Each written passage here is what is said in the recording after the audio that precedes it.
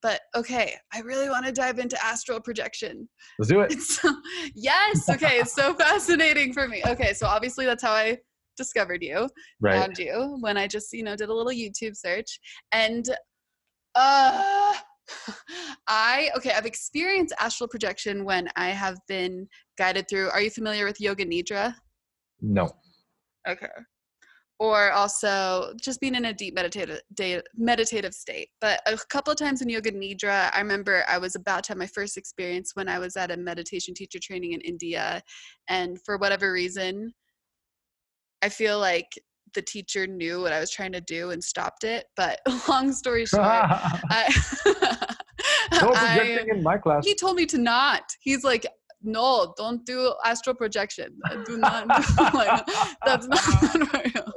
I'd be like, I want my money back. My rebellious side, whatever. So, it just intentionally, it's happened unintentionally, but it hasn't happened intentionally. I tried your steps as well. Super close. So I probably should try again because it takes time.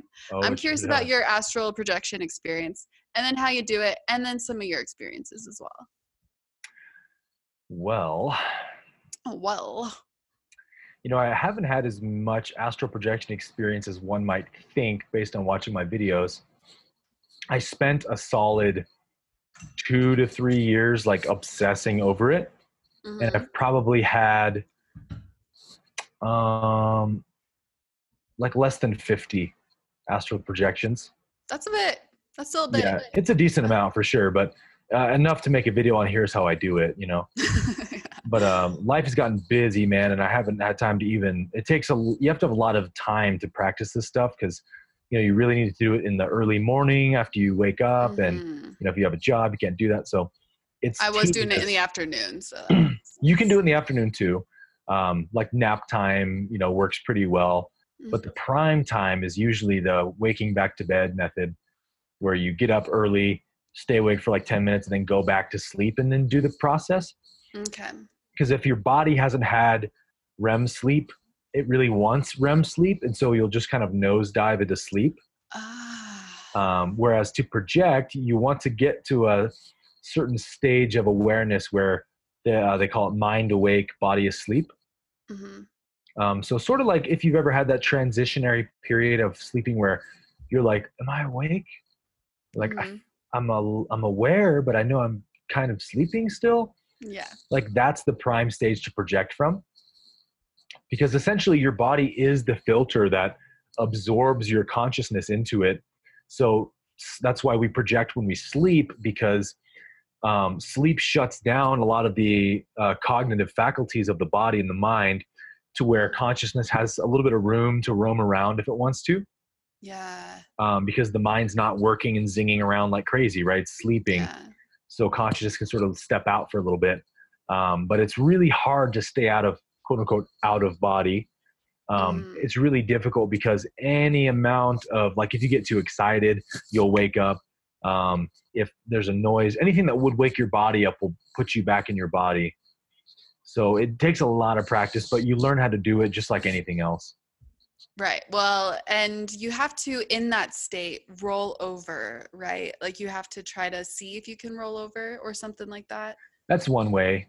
That's what I would always do. Yeah. That makes sense. Kind of like when you're lucid dreaming, you should look down at your hands just to see if you are actually lucid dreaming. Yeah. There's always like little techniques that I like to incorporate when I try to do things. Yeah. But okay, I want to hear about some of your astral projection experiences. I get a lot of people that say, hey, make a video about your experiences. And you don't want to you don't also, you know what? You don't have to share if you don't want to. Oh, no, I'd love to. Okay, cool. I just haven't because it's like there's so many other videos I want to make, but I will at some point.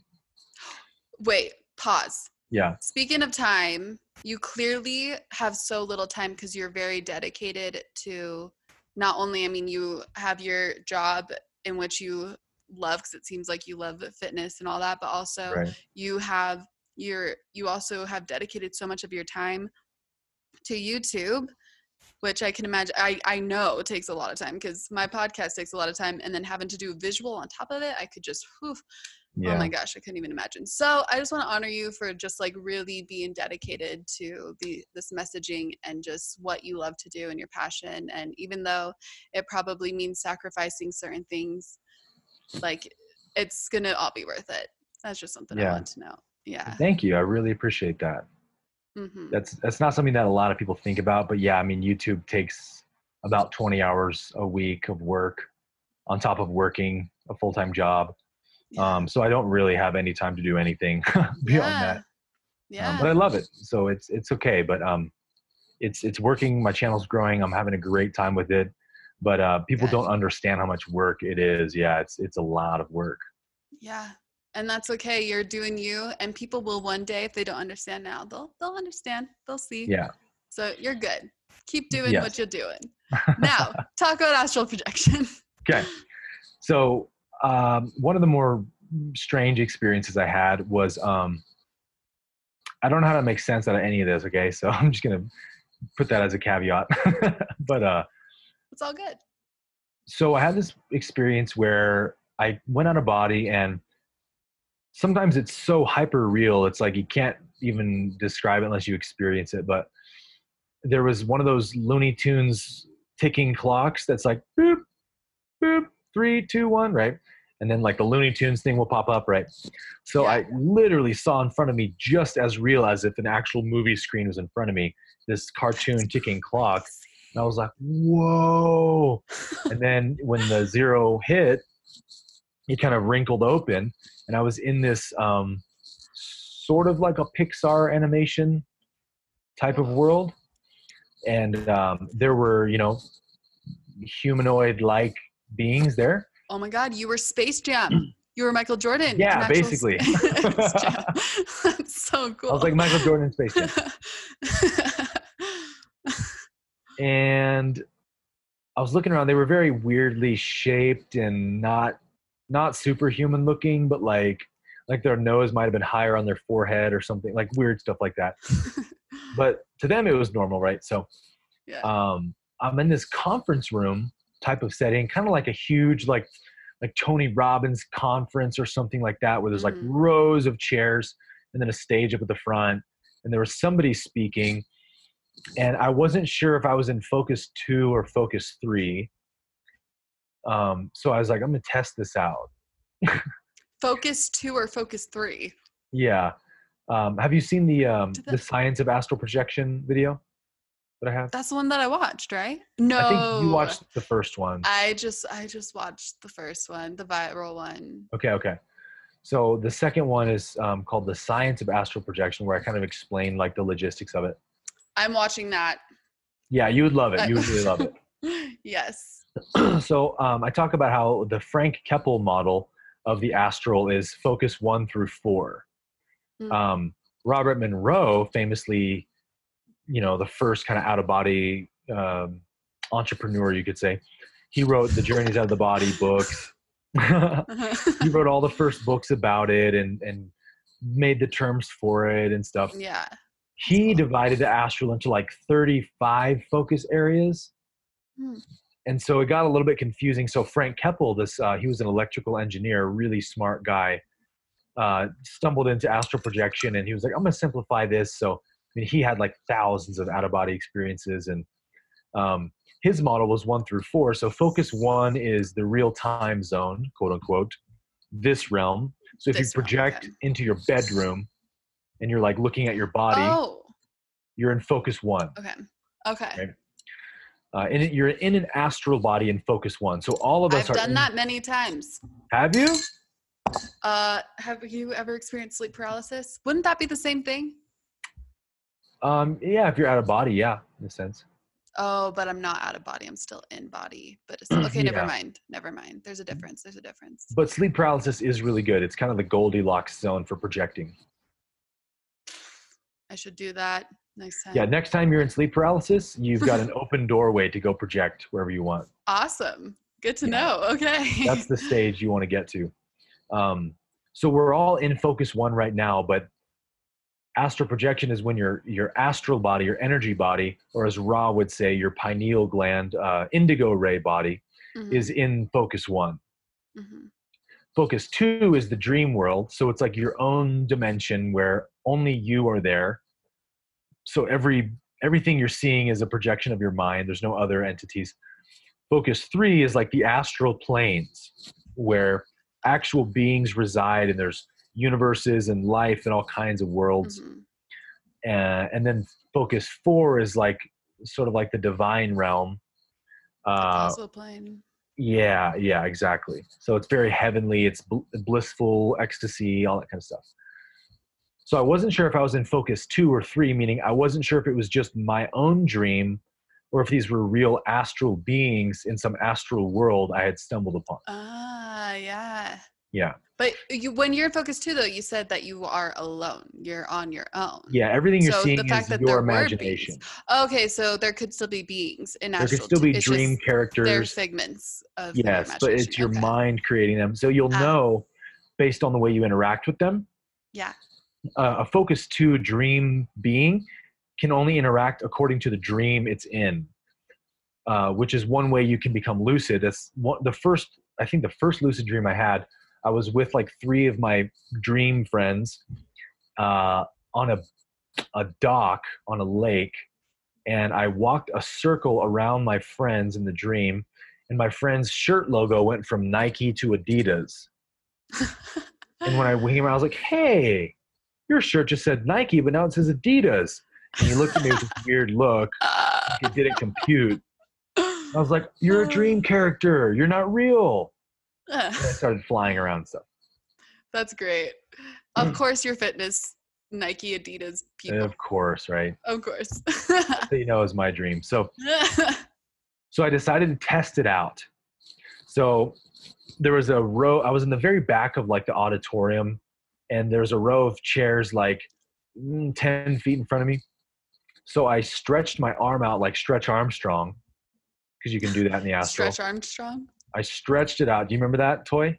No. Oh. No. Stretch I thought you were just making that up. I'm like, that's brilliant. That's brilliant. What a great name. You should coin that as a child's toy or something. Exactly.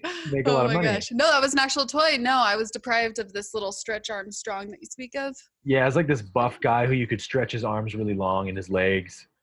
Super That's awesome. Toy. I would have loved that. How old are you? I'm 29. Oh, you're like the same age as me almost. How old are you? 30. Oh, yeah. So we had the same toys. So you just never... I really only like walked around the Barbie aisle. I had way too many. I probably had hundreds of Barbies. Ridiculous. Oh, wow. And Polly Pockets and Sky. Seriously, just the epitome of a pink girl. That was me. So you did the girl toys, I did the boy toys. Yes. That makes sense. I actually did have some G.I. Joes. Did you have a brother? I did, but he is now 40. He's turning in a few days, he's going to be turning 48. Oh, wow. Yeah, he's quite a bit older than me. Okay, so you didn't grow up with like seeing the toys he played with. No. So that's why. No. And also I wouldn't want his toys from 1972. Exactly. Whatever toys they had back then, who knows? Yeah, right. If they had it. Yeah. Oh, so I stretched my arm out. I grabbed the top of this one guy's head and turned his head around to look at me. And the look on his face was like this, just like it would if you did it to a real person. It was like this shock, horror, and kind of agitation. And I was like, oh, shit. I was looking at him, and he was looking at me, and I let go of him. And then the whole, like, people started looking at me, like, turning back, what's going on? And I felt this sense of panic, like, oh, fuck, it's a real place. Oh my so I started looking for an exit. And so I slipped out the back door, and people kind of, like, started standing up, like, who was that guy, you know? So I still don't know if that was Focus 3, but because of that experience, I think it was. I think I projected to a real astral. You'll find out, because you're going to do it again, and you're going to ask, because he's going to come back. The guy But he can also trick you. The guy, yeah. Just ask him. Think Are so? you focus 3? No. Like, what's focus 3? Like, he would have no concept of that. I know. Like, I live here. What do you mean? By the way, when you were talking about the story, it was so perfect. The computer would freeze whenever you'd make that funny, like a funny face. Oh, fantastic. I'll enjoy that on the replay. Oh, so great. It was so great. You're welcome, people. You're welcome. Oh, yeah, this is going to be going out on your YouTubes. Yeah, on the YouTube. On the YouTubes. That's exciting. I want to get back into YouTube. But anyways, your astral projection story, that's just one of them. You Yes. need to start sharing a lot of them with the YouTubes because they're very fascinating. They're very entertaining. I think they People would do really like well. them. People like that. Yeah. People I do. think I'll just do it. Maybe I'll get some Just do it. huge viewer count from it and it'll be worth it. I don't know. It will. It will. It'll go viral. You'll get a 10,000 more, and then you'll be able to share the other stuff. Reel them in so you can share all the other stuff. Yes. The universal truths that people might not find so sexy at this time. That's exactly my YouTube strategy, though. Like, that's Yes. why I make videos about law of attraction, astral projection, Yes. the Bible. Like, I cast out the widest net possible. Mm-hmm. And then people start watching the other videos, which is what I'm really passionate about, which is like self-realization and happiness in daily living and peace of mind and all that kind of stuff. Yeah. Define happiness. The absence of suffering. Yes. Great Amen. question. Oh man. Are you ready for some random fire questions? Oh, That is fun. yes. Yes. Okay. These are really fun. So, are you an early bird or a night owl? Early bird. Oh yeah. What time do you usually wake up? Well, both kind of. What? I only sleep 5 or 6 hours a night. Some people can. I know that they say 7 to 8, but I mean, I myself used to be a major insomniac. To be honest, I'm happy when I get 5 hours of sleep. I am. Wow. I am. I'm not happy, but it happens a lot. I'm not happy. So you're I'm a big suffering a little napper, bit, but Yeah, exactly. So you're both. That's funny. But what time when you do wake up as an early bird, what time do you usually wake up? Usually about 6 to 6:30. Okay. Yeah. And then what is your morning routine like? Wake up, take my dog for a walk, and then I'll make coffee, meditate, and then eat breakfast. Amazing. What kind of style of meditation do you like to do? When's your go-to? I switch it up, but I spend usually 20 minutes. Sometimes I might do, if I want to visualize something, something I want to manifest or something like that, I'll do a pretty intense visualization meditation, which is almost kind of exhausting when it's done because I work up so much emotion and excitement and stuff. So it's really fun. But usually I just try to get as still as possible for 20 minutes. Oh, that's good. Yeah, I mix it up all the time. Sometimes it's just still, sometimes it is visual, and a lot of times it's music, simply just listening to that music, but then tuning in and feeling the sensations. What is your, oh wait, you got a dog. What kind of dog? He is a full-bred Shih Tzu. Oh, little shits. Oh yeah, I saw on one of your Insta story highlights. You like dedicated an Insta story highlight to him. Yep. Yeah, cute. If you haven't seen it, go watch it. You'll thank me later. I will leave his username, his Instagram username in the bio or whatever it's called, show notes. There we go. But you have your Instagram profile on private. Why so? Just because I like to screen certain types of people from, That's what I thought. Past experiences. That's what I thought. That is smart. I get a lot of angry religious people. Yes, that will come that's what I would figure. I was like, that's smart. I bet I knew that was the case. Okay, that makes sense. Yeah. That makes sense. So if the username is like Flower Child, that's just like immediate accept. But if I'm not sure if it might be a angry fundamentalist, then I'll click on their page and just see what their bio is. If it's like Soldier of God, I'm like, deny.